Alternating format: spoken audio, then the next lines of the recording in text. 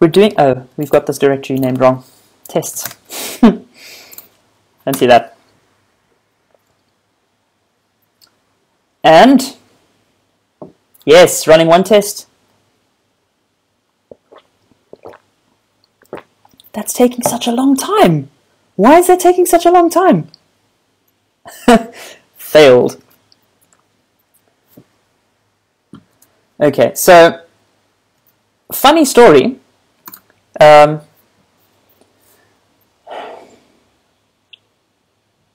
can we get a class name for this? I've forgotten something. ES6 get class name. Probably object.constructor.name. Yeah, test failed. Probably object.constructor. There we go. I mean, yeah. Okay, fair enough. Should have just tried it before I went to Stack Overflow, but anyway. Dun dun dun dun. Running test.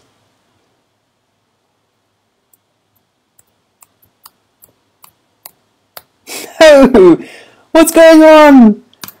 Why is that not working? Console log. Oh. No kidding.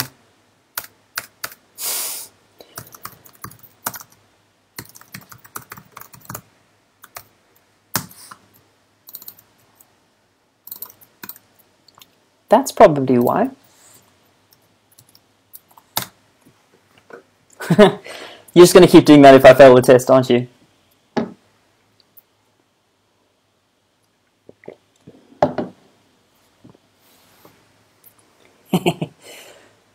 No! Oh man, this is the worst! This is the worst! Console log. Instance. Constructor name. Exit. Return. I want it to tell me. Oh yes. Oh yes, it's going to tell me. Don't do it, Jest. Don't do it. Give me the class name. Give me that class name. Where's that class name?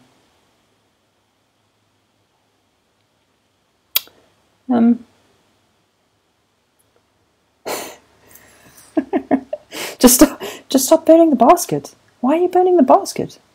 Why are you burning the basket? Don't burn the basket.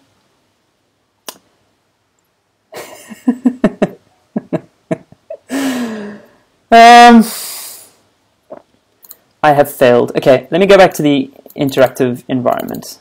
Let me go back here. Okay. Let's compo is that. Console log comp.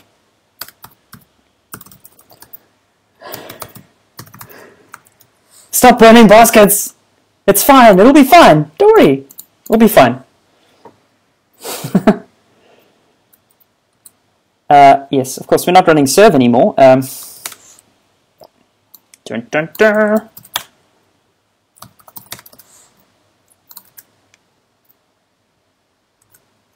Come on, come on. You know you want to.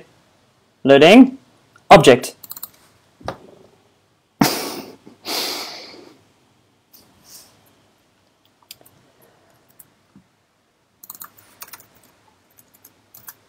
Ever heard of this term, print-out debugging?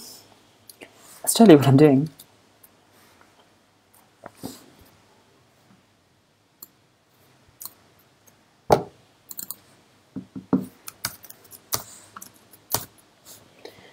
Show me a useful property.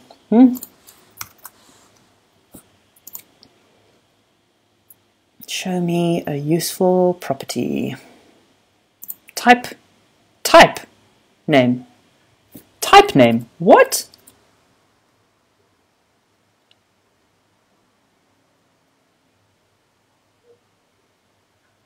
Deleted link, eh?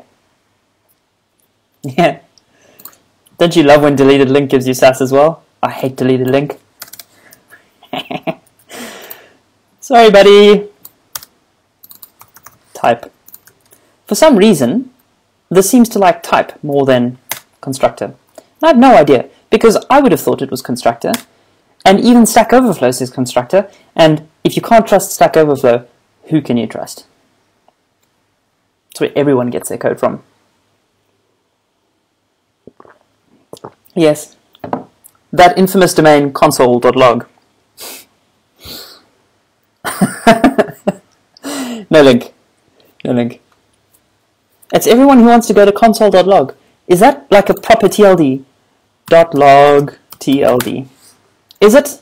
I would totally register that. Top level domain. Come on. Let there be a .log TLD. Of course, what would the odds be that console.log would be available if there was? com.com. Where's this list, man?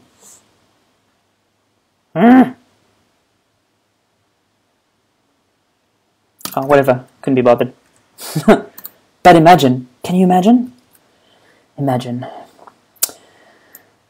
No, this is still being a terrible, terrible human being. I was going to comment this all out and see if it does anything, because I think something weird is going on here. Running one test. Don't expect function. If you expect function, you're caching and you're bad. Expected function to equal, that's not there anymore.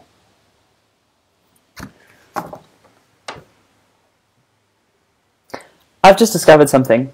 You're not going to believe what I've just discovered.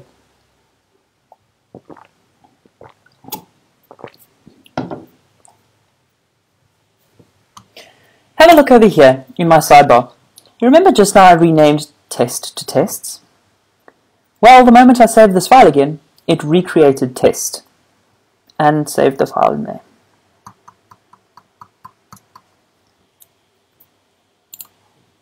Stupid atom.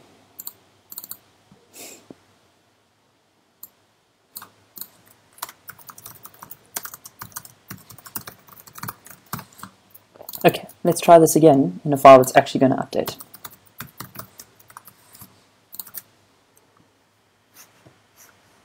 Dun dun dun! Oh, why am I coming in here? I need to go into here. Yeah. Yeah.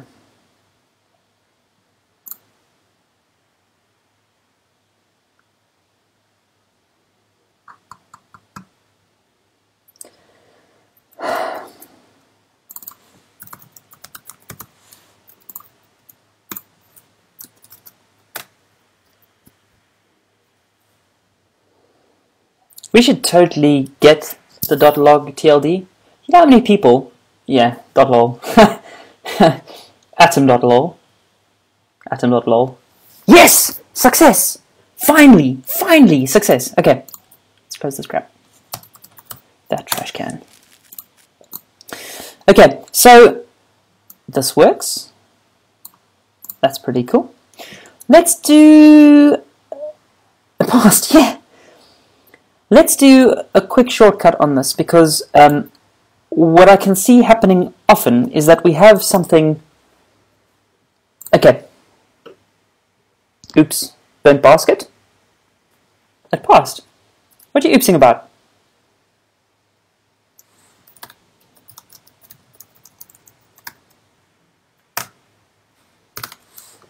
I'm just going to push that working test up there, because you never know what might happen next. Okay.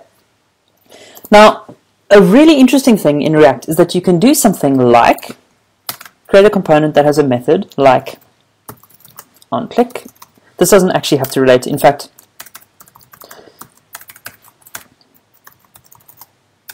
what should I call this? I'm just going to call it onClick. You know, whatever. Console log this constructor name. Okay. Now, React has this really interesting thing where inline in these markup elements, you can do something like add events. And this does not have to match this, which is why I wanted to give it a different name, but I couldn't find any name that I thought would work. So you can do onClick equals and then a function to happen. We can say something like this, onClick, and what will happen is that it will, when this div is clicked on, it'll fire off this. Let's look what that looks like in a browser, which I closed.